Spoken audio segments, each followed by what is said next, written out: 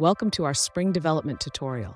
Today we're tackling an important question that many developers encounter when working with JWT authentication. Our viewer is looking to understand how to make a filter throw a custom exception. Let's dive into the details of their implementation and explore the best practices for handling authentication errors effectively.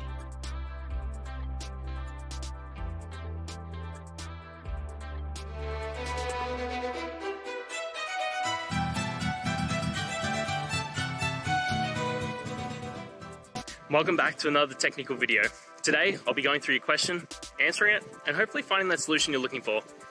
Guys, remember to stay just a little bit crazy, just like me, and hopefully you work through to that resolution. Let's get started.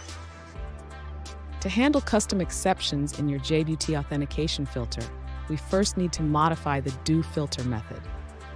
This is where we will check for authentication failures.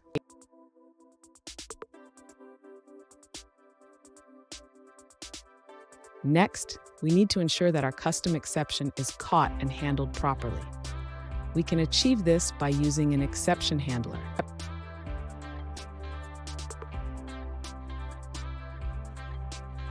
In this handler, we specify that when a custom authentication exception is thrown, it will return a response with a 409 status code and a custom message.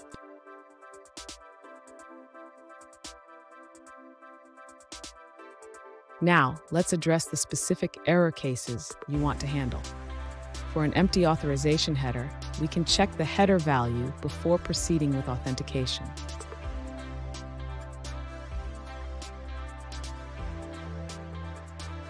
Finally, for a malformed token, you can catch the exception thrown during token parsing and throw your custom exception.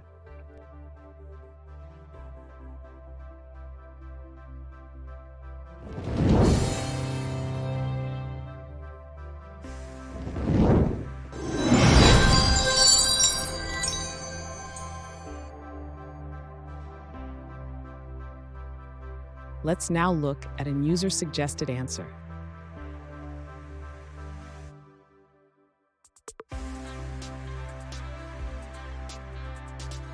To create a custom exception filter in Spring, you can use the @controller advice annotation. This allows you to handle exceptions globally.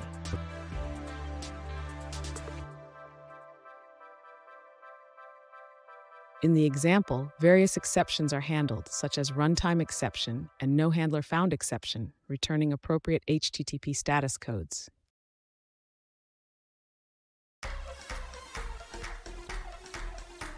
You can also send custom error responses in a filter.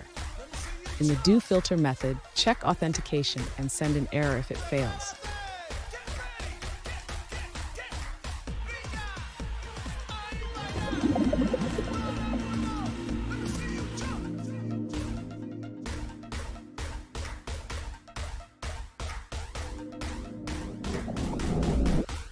Let's now look at another user-suggested answer.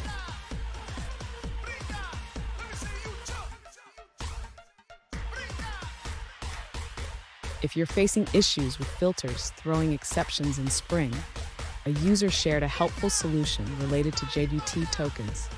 They posted their findings on Stack Overflow, where they addressed similar problems with filter exceptions.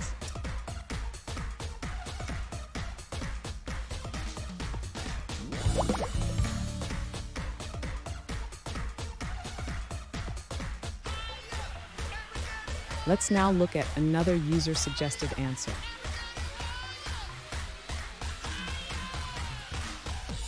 To handle custom exceptions in a Spring filter, you can auto-wire your repository in a lazy manner. This is useful when the Spring container isn't ready to provide beans yet.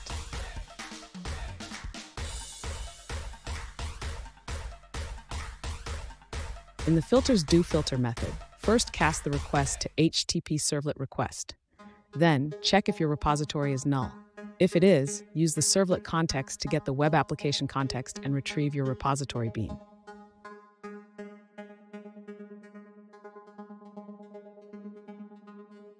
This approach ensures that your repository is available when needed, even if the Spring context isn't fully initialized at the time of the filter's execution.